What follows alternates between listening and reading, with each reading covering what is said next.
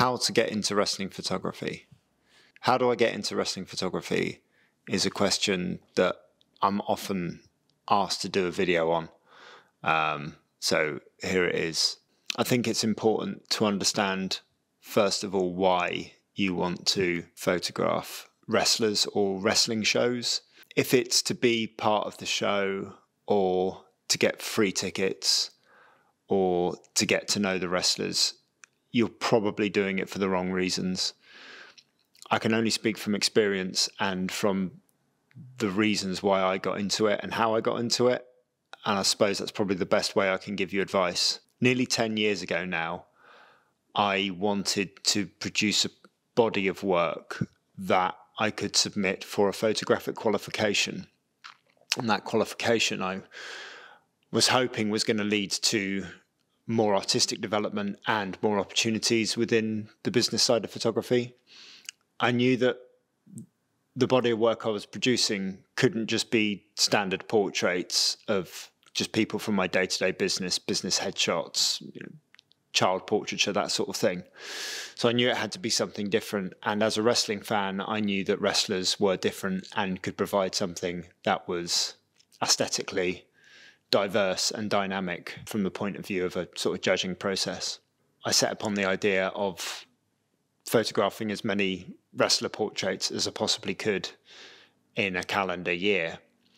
After 6 months of approaching different federations and wrestling promotions and wrestlers through various emails, I'd received 0 positive responses. For whatever reason, whether that's in 2014 that wrestlers were terrible at replying to emails, whether it came across as something they didn't want to do, for whatever reason, that approach didn't work. And it was difficult at the time because it was 2014. Wrestling promotions and wrestling websites weren't as well presented on the internet and online as they are now. In my experience in any line of business, whether this is wrestling or anything, nothing really beats face-to-face meetings and looking people in the eye and having conversations with them as a way to network. So despite the 6 months of having no replies, I got to a point where I was either going to persevere or give up. The photographer Rankin was interviewed for a piece in a magazine where he was asked the question, how do you photograph pictures of famous people? And his reply was, I ask them. And so I decided to be a little bit more direct in my approach. I found an article in the local newspaper for a local wrestler by the name of Chris, who had recently recovered from a rare stomach condition.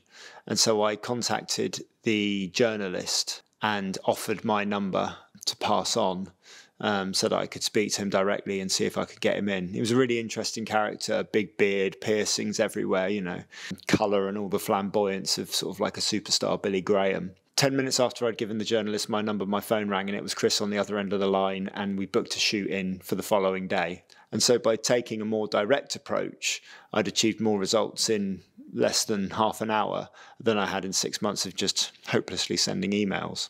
I made sure Chris had as professional experience as possible with me in my home studio, and made sure to meet him at the next show he was going to be at in my local area, so that I could present him with some prints. Prints is something that in the current day isn't utilised often enough. I don't think people hold prints or see prints, and the reality of what a print is when you're actually holding it in your hands, it gives a different depth and meaning to a photograph. But I also made sure to take through a portfolio of my work and a portfolio of work from other photographers and people that I wanted to aspire to be like. And I arranged to meet the promoter through Chris. I met the promoter and showed him my work and asked if there was anyone who he could recommend to come into my studio to have a similar experience. And really from there it all spiraled. They could see what I was trying to achieve. They were on board. And from there on, wrestlers just started recommending other wrestlers to come and see me. And that's kind of it. Just going to shows and meeting people and being as professional as possible was the way that I got a foot in the door in the wrestling business. And whether I've worked for a local promotion or whether I've worked on a pay-per-view in America, it's been the same process really of just continually meeting new people. For example, when everything was happening with Ring of Honor and the Young Bucks and Cody and the Elite was really superseding everything, and they put on the show at MSG, I wanted to be a part of that. So I made sure to get the contact details of the people who rang and made the decisions at Ring of Honor, and I made sure to produce a booklet of my work and to send it to them with my contact details, so they actually had my prints in hand, and so they could see the quality and the body of my work and know that I'd wanted to be there for the right reasons, because I wanted to create work that was high end, that was high quality, that could fit with the brand, that could push it up to the next level, and that could be part of that team and provide value. And they could see the value in the prints, because it's quite easy to see a bunch of images on an email or on a Twitter feed or on an online portfolio, but it's quite something else to actually hold someone's prints in your hand. And I think that's where I wanted to differentiate myself from everyone else in the market. But getting into and staying in the wrestling business is just that.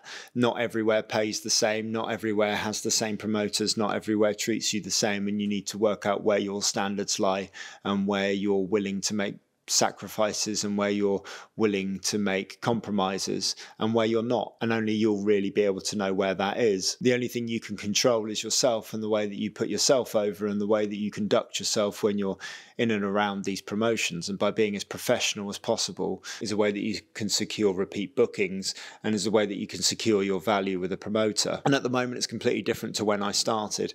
When I shoot a show now, I can download the images to my phone when I'm on the way home and create Instagram shorts and Instagram reels and highlight reels of the images that I've shot. And really the majority of promoters and wrestlers want images quickly. That's another thing you can do to add value, is by having speed as part of your service. It's a competitive marketplace. Everyone's going to approach photography differently, but there's going to be a lot of people who want to shoot and take photos at ringside or portraits backstage. But you have to, again, maintain that you're there for the right reasons. You have to maintain that you're there to add value to the product. You have to maintain that you're there to add value to the promoter, to ensure that you're a cog in the wheel that ensures the maximum amount of tickets will be sold for the next show in the presentation that you offer to that promoter for their promotion. Or indeed for the wrestler, for whom image really is everything, and by producing great images gets them noticed online. And that all comes from trust. Trust is a massive part of what you do as a creative working in the wrestling industry, and to get trust of the people who you're working with, either ringside or backstage shooting portraits, is a massive part of securing longevity and a positive experience in the industry. Ultimately, though, you can only really trust yourself and you can only control what you do. So by ensuring that you have high standards and that you're as professional as possible means that you'll not only have a fun time when you're photographing wrestling, because photographing wrestling is some of the most fun I've ever had in my life. You also make sure that you have a productive time, and a time that's not only of good value for the people that you're working for, but of good value for you.